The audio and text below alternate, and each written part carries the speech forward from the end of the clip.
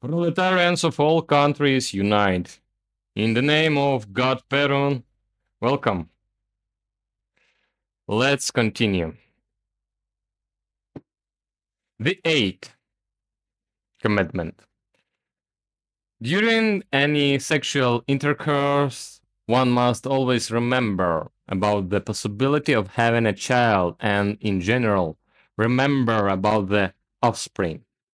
Not a single preventive remedy, except for grossly harmful ones, completely guarantees against a possible pregnancy.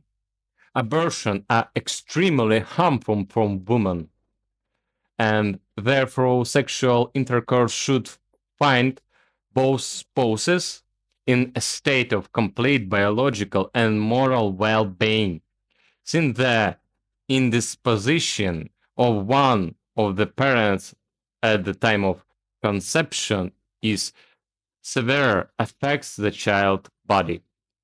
The same consideration, of course, once and for all excludes the use of prostitution, since the possibility of contracting a venereal disease is the most terrible threat both to the biological heredity of the offspring and to the health of the mother.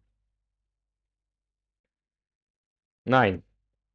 Sexual selection must be built along the lines of class, revolutionary proletarian expectancy. Elements of flirting, courtship, coquetry, and other methods of specifically sexual conquest should not be introduced into love relationships. Sexual life is considered by the class as social and not as narrow personal function, and therefore social class advantages should attract and win in love life, and not specific psychological sexual lures, which in the overwhelming majority are either a relic of our pre-cultural state or developed as a result the putrid effects of exploitative living conditions. Sexual desire in itself is biological strong enough that there is no need to arouse it with additional special techniques.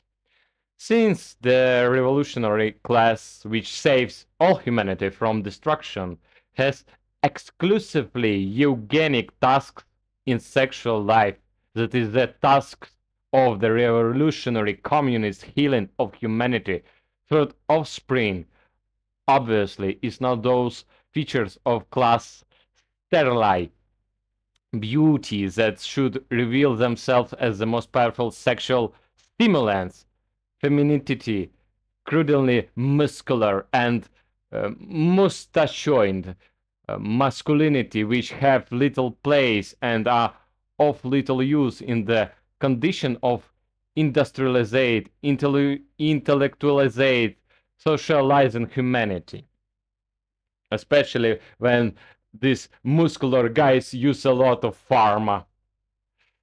A modern human fighter must be distinguished by a subtle and precise intellectual apparatus, great social flexibility and sensitivity, class courage and firmness. It makes no difference whether he is a man or woman, powerless, fragile, femininity, which is the product of 1,000 years of slavery of women, and at the same time represents the only supplier of material for coquetry and flirtation, just like mustachioed, muscular-fisted masculinity, more needed by professional loader or a knight of the pre-army period than by a resourceful and technically educated modern revolutionary.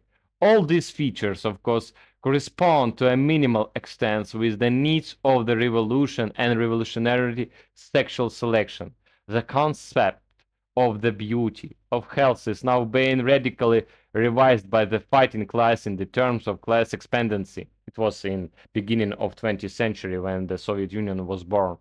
And the class sterile, so-called beauty, the so-called strength of the exploitative period of human history will inevitably be ground into powered by the body combinations of the best revolutionary adaptation to the most productive revolutionary expediency.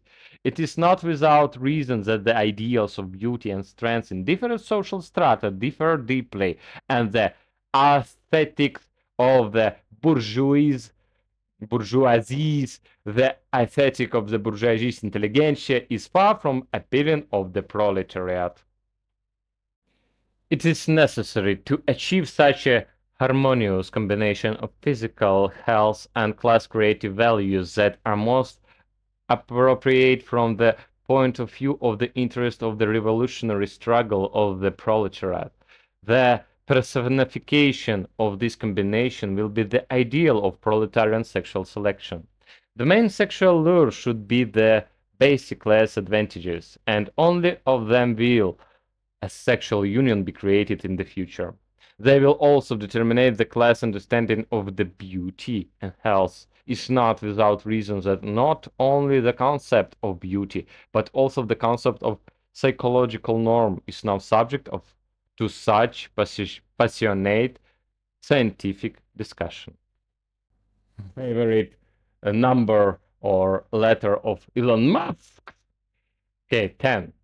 There should be no jealous sexual love life built on mutual respect, on equality, on deep ideological closeness, on mutual trust, does not allow lies, suspicion, jealous.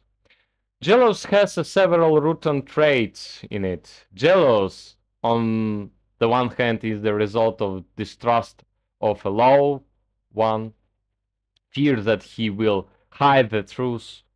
On the other hand, jealousy is a product of distrust of oneself, a state of self-humiliation. In jealousy, there is a fear of others, that is, of one's own lies, a feeling of one's own insignificance and powerlessness, an animalistic and possessive approach. That is exactly what a revolutionary proletarian fighter should not have under any circumstances. 11. There should be no sexual perversion.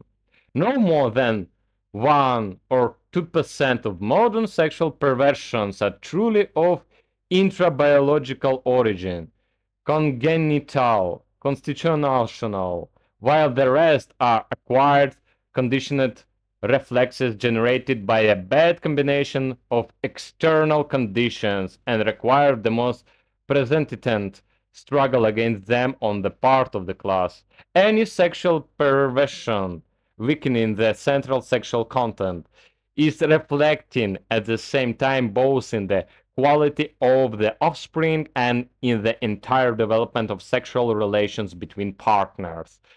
Sexual perversions always indicate a gross infection of sexual life towards naked sensuality, a sharp lack of social and love stimuli in sexual desire. The sexual life of a pervert is devoid of those creatively regulating elements that characterize normal sexual relations. The demands of more and more variety, dependence on random irritation, and random moods become truly enormous in a pervert. The difficulty of finding a partner who fully satisfies the needs of the perverted, the fear of losing an already found partner, the difficulty of the task of pervertedly adapting him to oneself. In fact, multiplying the partner is the name of one's pleasure. Frequent jealous, which is a perverted person, acquires an unusually deep and complex character. All this leaves the stamp of especially deep sexual preoccupation on the creative world of the perverted, constantly disfiguring his other spiritual aspirations. The class must try with all its might to guide the perverted into the mainstream of normal sexual experience. 12. The class, in the interests of revolutionary expediency, has the right to interfere in the sexual life of its members. The sexual must be subordinate to the class in everything, without interfering with the latter, serving it in everything. The chaos of modern sexual life is too great.